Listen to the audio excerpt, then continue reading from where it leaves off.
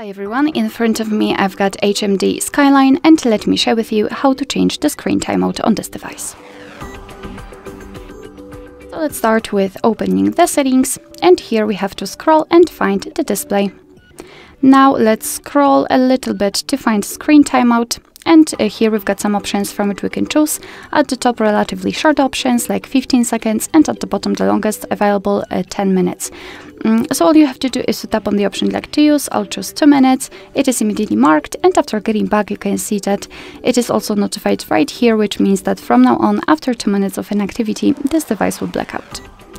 Alright, so that will be all. Thank you so much for watching. I hope that this video was helpful, and if it was, please hit the subscribe button and leave the thumbs up.